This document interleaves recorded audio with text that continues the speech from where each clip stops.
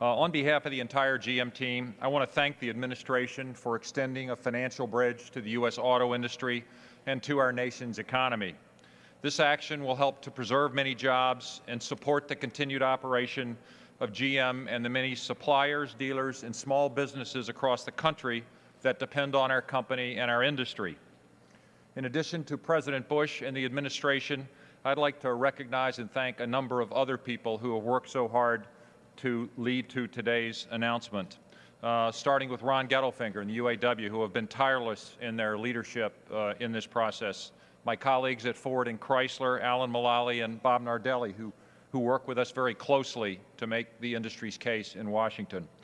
And to the many members of Congress who have been engaged so proactively in this, especially our Michigan delegation, which has put in countless hours on our industry's behalf, as has our governor. We thank all of those people.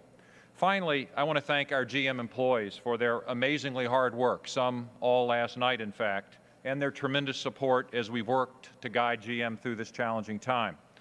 Our focus now turns to fully and rapidly implementing the restructuring plan that we reviewed with Congress earlier this month in conjunction with all of our key partners.